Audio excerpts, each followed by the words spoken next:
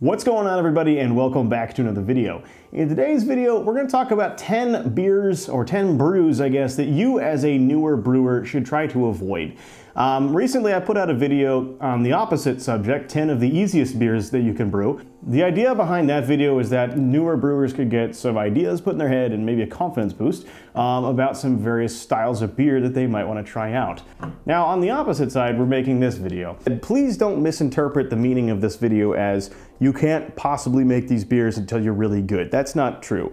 You can try these beers, and I do encourage you to go for it if you want to have a challenge as a brewer, because they are considerably more difficult than the easier ones that I mentioned a couple weeks ago. I'm just putting them on this list because I think if you prioritize these beers before building confidence in other beers, of building skills in other easier kinds of beers to brew, you might be in for a bad time. Things can go wrong. They're much more likely to go wrong in more complicated beers. I'm going to give the reasoning for why I think you should avoid them as I go through the list. So without further ado, let's go on to number one.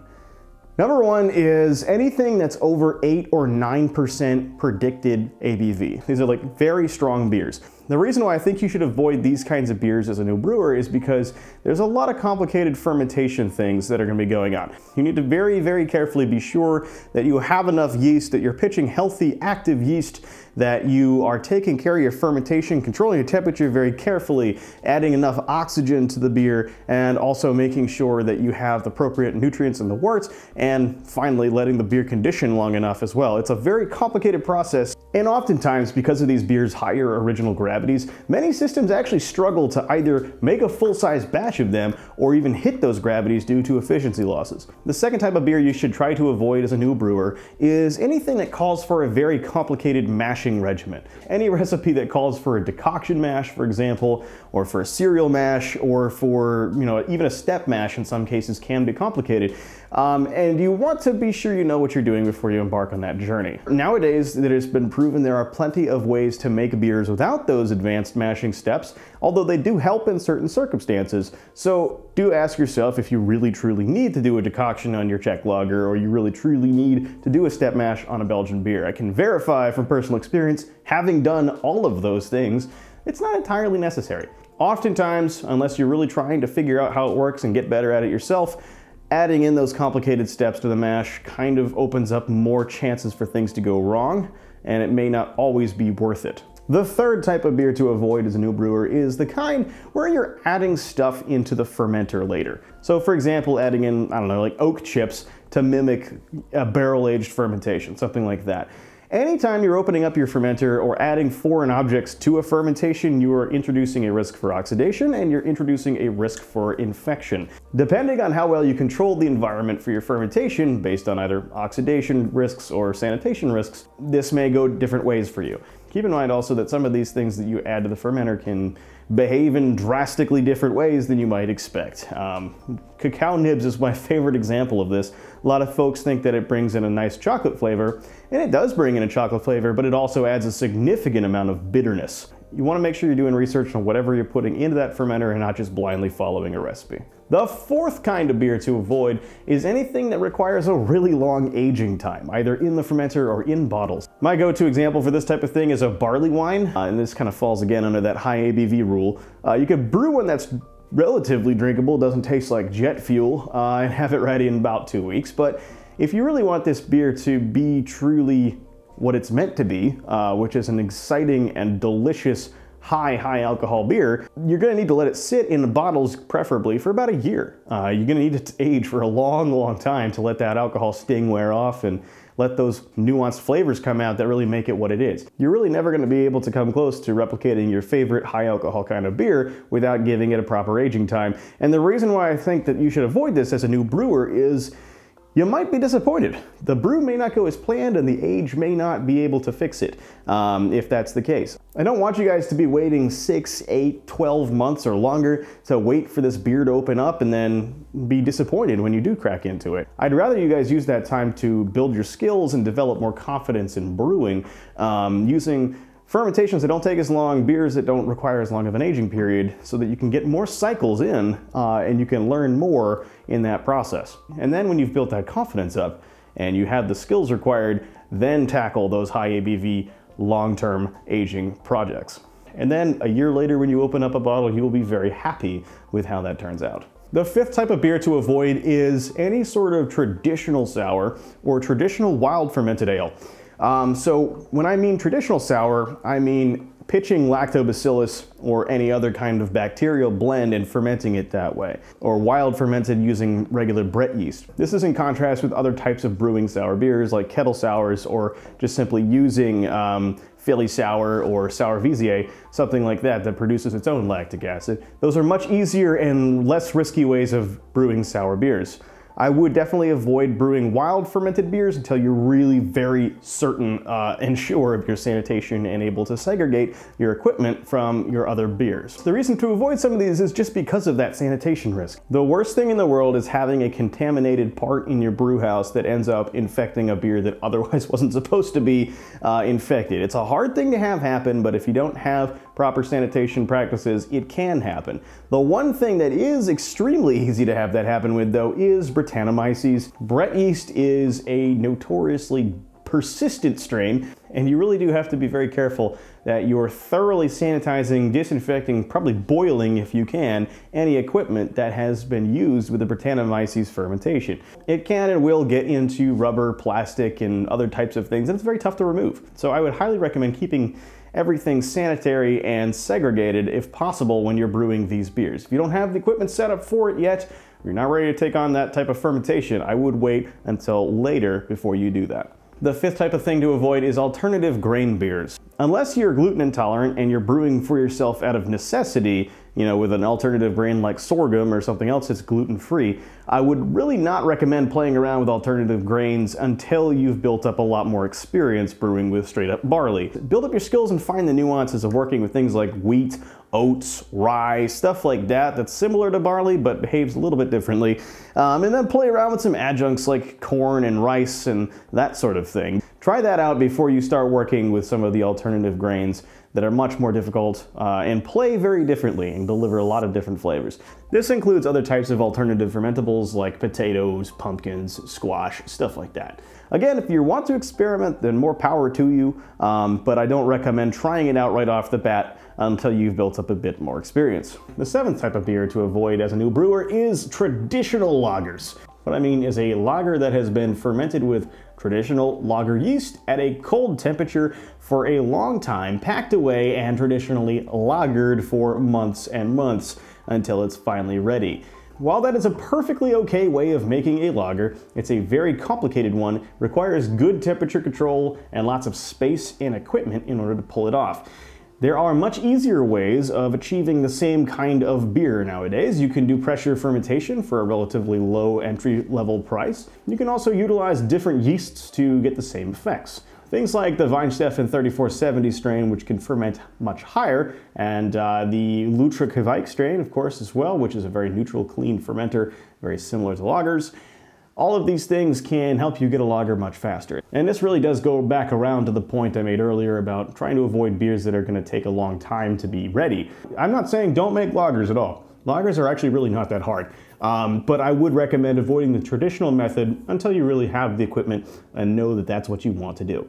The eighth kind of beer that I would recommend avoiding is Trappist-style ales, until you really know what you're doing with fermentation. Trappist beers are amazing. They are the reason why I got into craft beer. They're the reason why I got into brewing, and it was some of the first beers that I tried to make in my entire brewing journey. And they were never very good. The reason why I recommend avoiding them is not because you're not going to get a good beer out of it. I guarantee you'll probably get a drinkable beer that's decent. But these beers are really something that benefits from age. They're strong beers, and they really do need a very special kind of attention to the fermentation. There's a really complicated cold side regimen to these beers. I mean, you have a very wild and intense fermentation at the very beginning. It can get very hot, and the beer will go probably up into the 80s when you do this, if you do it properly.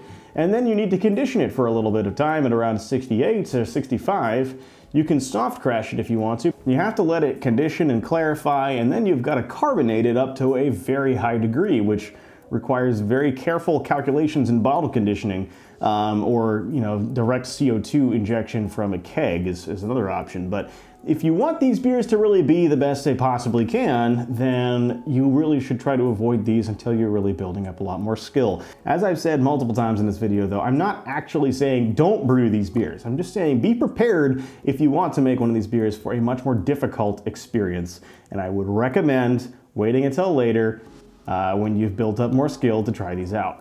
We're going to cover 2 more beers, but these are not as generic. These are very specific recommendations to avoid. The first is Imperial Stout. Imperial Stout is one of the most difficult beers to brew, just from a number of reasons. You have usually a huge OG, you're going to have a huge final gravity, you got to pitch a ton of yeast, you have to balance extremely intense flavor characteristics, lots of hops, lots of roasted malts, potentially things that are added into the fermenter like coffee and chocolates and other kinds of additions, sometimes lactose, depending on what kind of Imperial Stout you're going for. There's a number of reasons why these are incredibly complicated beers and I think are among the most difficult to brew. And they're also coincidentally some of the most popular ones that people want to try out for the first time when they start brewing. And because of that, I think a lot of people get very disappointed when they try these beers and they end up tasting like jet fuel or are extraordinarily bitter or too roasty for them. And I think they get discouraged. And I don't want that to happen to you. I want you to look at that as a potential end goal, something that you can brew one of these days and feel really good about yourself when you nail it. I highly encourage you not to try it out as a beginner and wait later. Don't be disappointed. Don't get out of this hobby because you made a bad Imperial Stout. Seriously. There are many, many other beers that you can make that are similar. Try a porter and then work your way up to the Imperial Stout. There's a lot of brewers that start out this hobby, they pick beers like that, and they end up being sorely disappointed and think that they're never gonna be able to brew. And I think that's the furthest thing from the truth. It's absolutely a challenge beer, and you should try to make them at some point, but just don't start out with them. That's all I'm saying. And the final beer that you should avoid is going to ruffle so many feathers. I'm gonna piss so many people off when I say this, but it's true. And that is hazy IPA. So it's like the most popular beer style out there right now for craft beer, and it's the one that everyone wants to brew. And you can make a decent one, you can, but it's so easy to oxidize these beers, and it's so easy to brew one that's just bad. And if you're looking at this hobby like, oh, I can make my own treehouse beer at home, it's not gonna work the same way. You're gonna be disappointed, and I don't want you to leave the hobby because you're not able to make a perfect New England IPA in your first couple tries. There's a ton of moving parts with hazy IPAs. From the oxidation risks to the multiple dry hops to the whirlpool to just so many different factors that go into making a good one, or even just making one that's even shelf stable in the first place, that you really should learn how to make regular IPAs, regular pale ales, stuff like that first before you go on this journey. If you want to brew a good hazy IPA, start out with a hazy pale ale. It's not hard to make a hazy beer. And honestly, it's not hard to dry hop when you're dry hopping early in the fermentation. Most of the time, if you add a ton of hops to your whirlpool and you do a single stage dry hop during the primary fermentation, during the high krausen, you can get away with making a pretty good hazy IPA that's gonna probably be shelf stable. And add a little bit of ascorbic acid in, be sure you're transferring under pressure, and you should be all right. It gets infinitely more complicated if you're doing like a double dry hop or you're trying to crank the ABV up to like double hazy IPA levels. And that's where things can start to fall apart. Like I said in my last video though, they're complicated beers and they're tough. There's a lot going on, a lot of moving parts, but just do it several times over and you'll start to really pick up on it. You'll start to understand what you need to do, and then you'll be able to really reliably and consistently make good hazies. And with that, I wish you guys luck. I really do. Beer and brewing can be as complicated or as easy as you want it to be, really. It depends on what you're brewing and how much you really care about making the perfect product. If you don't care about, having the best possible IPA that you can make, then just go for it anyway. There's nothing stopping you. I just highly recommend that newer brewers take the time and the effort to brew much easier beers first. Understand how the process works, and then slowly add on complexity. Start doing a step mash, start playing around with close transfers, start playing around with double dry hops if you want to, stuff like that. Add a few things into your fermenters, slowly increase the complexity over time to build that confidence, and then you'll fully understand what you need to. And by the time you've done all that, you will be a veteran brewer. You'll know exactly what you're doing, and you'll start making some outstanding outstanding beers, and you'll be very happy that you did. So regardless of your level, I encourage you to challenge yourself, try new things, but be sure that you're prepared to take on that challenge when you do. And I hope it goes well for you. So hopefully this video was helpful, and I hope you learned something. If you did, please go ahead and hit that like button and subscribe if you haven't already. Comment down below, those advanced brewers out there, what are the most difficult beers that you think people should try to avoid when they're first starting out? Let me know in the comments down below. If you want to support the channel, there's a number of different ways to do so. The one I recommend is picking up a t-shirt like this one. You can find this in my merchandise store, which is linked down in the description box. Other ways to support the channel, I also have a Patreon, which has been hugely helpful for upgrading my production quality over the last several years. You guys are awesome, and I owe all of the production upgrades to you guys, so thank you. I also have channel memberships if you want to check that out for some perks, as well as the super thanks button. If you feel inclined to hit that, I appreciate that as well. I have an Amazon store down in the description box where you can find all of the filming equipment that I use for YouTube, as well as all of the brewing equipment that I use on the regular and thoroughly recommend. I'm also available on Instagram and Facebook as The Apartment Brewer, so check that out for some more frequent content updates. And yeah, last but certainly not least, if you're still here, thanks for watching all the way to the end of the video. I appreciate it.